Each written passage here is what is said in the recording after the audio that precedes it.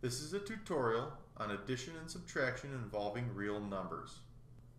The first thing we have to learn about is real numbers. What is a real number? Well, a real number is just any number that you can plot on a number line. So here we have 2, and we would plot that on our number line right here. 2/3, even though it's a fraction, still goes on our number line. It's right here. Here we have -4, and even though it's negative, it's still a real number. It would go on our number line right here. Then we have the decimal -3.23. Well, it still goes on the number line even though it's negative and a decimal. It would go right about there. So a real number is any number you can plot on a number line, and the number lines go out to infinity and then back to negative infinity. Now we're going to discuss absolute values. Absolute values are just your distance on the number line from 0. So if we're given the absolute value of 3, well, we would go to 3 on our number line, and we would count how far away we are from 0. So 3 is a distance of 1, 2, 3 from 0. The absolute value of -3, well, we would go to -3 on our number line, and we would find our distance from 0, which again is 1, 2, 3. So an easy way to remember to do absolute values is simply just drop any sign. So the absolute value of a +3 is a +3, and the absolute value of a -3 is just again a +3. Now let's talk about adding real numbers. Say we wanted to add -2 plus 4. Well, looking at our number line, we could start at 0, and our first number is a -2. So since it's -2, we're going to go left in the negative direction on the number line 2 spaces. So to go 2 spaces, that would take us to here.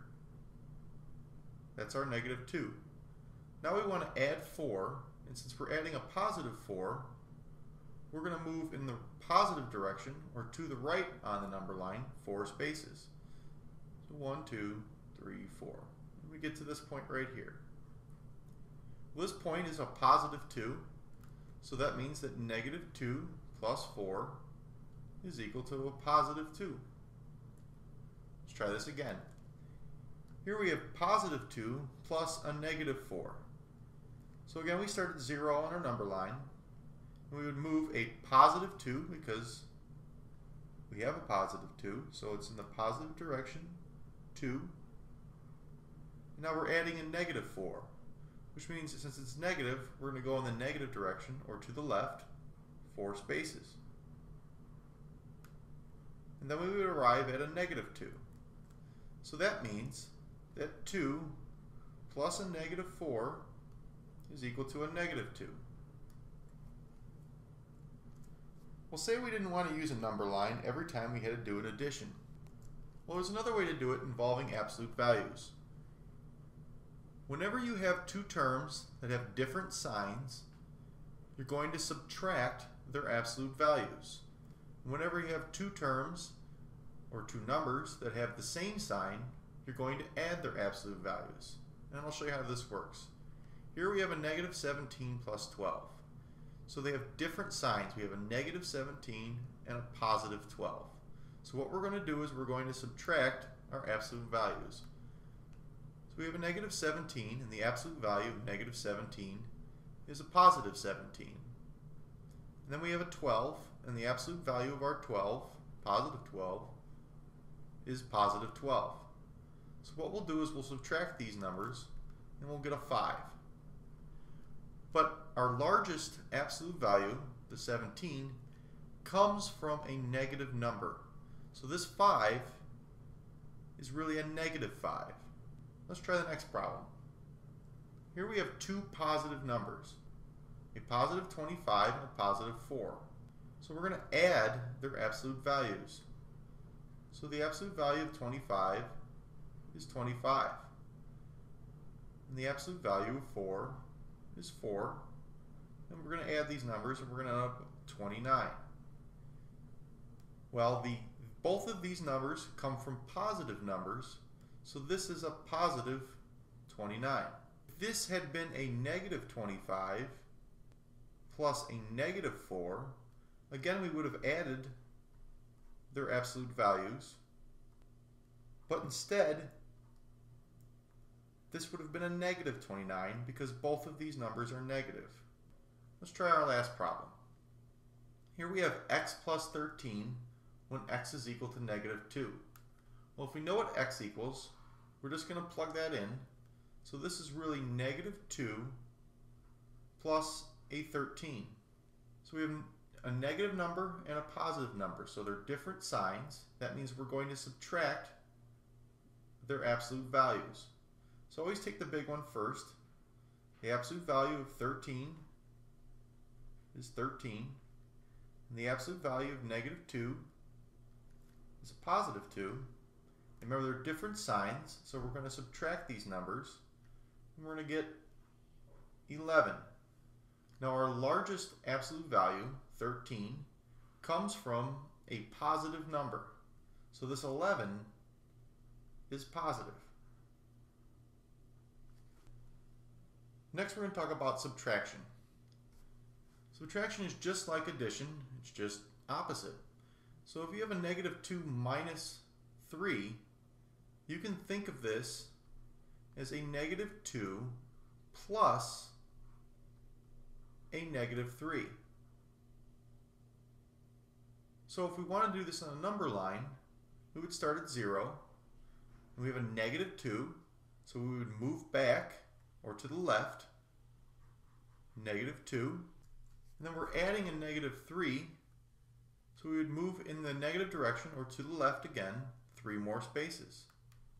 So negative 2 minus 3, or negative 2 plus a negative 3, remember they're the same thing,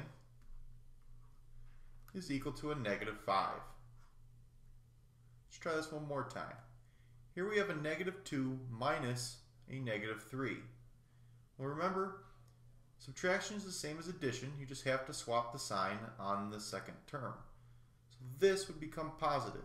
We'd end up with negative 2 plus a 3. These mean the same thing. So to do this on a number line, we'd start at 0. You'd move to the left 2 because we have a negative 2. That would take us to there. And then we're adding a positive 3. So since it's positive, we're going to go in the positive direction. So to the right, 3 spaces till we get to that point. So that means negative 2 plus 3, or negative 2 minus a minus 3 is equal to a positive 1. Now doing subtraction without a number line is just like doing addition. Here we have negative 17 minus 23. So again, think of this as negative 17 plus a negative 23. Now here we have two numbers with the same sign. They're both negative, so that means we're going to add their absolute values. So the absolute value of negative 17 is equal to 17, and the absolute value of negative 23 is equal to 23. We're going to add those numbers together, and we're going to get 40. But remember, these numbers both come from negative values. So this is going to be a negative 40. Our next example is 5 minus a negative 4. Well, subtraction is the same addition, you just switch the sign. So this is going to be 5 plus 4. Now again, we have two numbers with the same sign, so we're going to add their absolute values. So the absolute value of 5 is 5, and the absolute value of 4 is 4. And we're going to add them together. That's going to be 9. And these both come from positive valued numbers, so this is a positive 9. Let's look at our last problem. Here we have x minus 10 when x is equal to 15. Well, that just means we're going to put 15 in for x. So this is really 15 minus 10. Now we have a subtraction here, and let's convert it to an addition. So this is really 15 plus a negative 10. Now here we have two numbers with different signs, so we're going to subtract their absolute values. So we get the absolute value of 15 is 15, and the absolute value of negative 10 is a positive 10. We're going to subtract these numbers, and we're going to get a 5. And our largest absolute value, the 15, comes from a positive number, so this is a positive 5.